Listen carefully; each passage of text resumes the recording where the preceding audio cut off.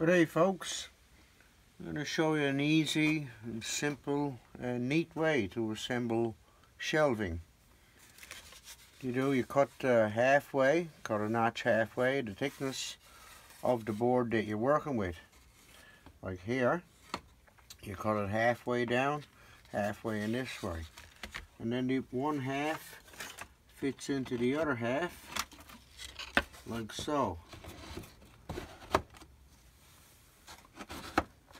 It's a very neat way to assemble shelving. Doesn't require any fasteners. Pieces of wood can actually fasten themselves by the way that they've been cut. Just half notch, half this here and half that there, and of course the width of the thickness of the wood that you're working with. And it's a very easy, very neat, very simple way to put together shelves. Thanks for watching. Bye bye.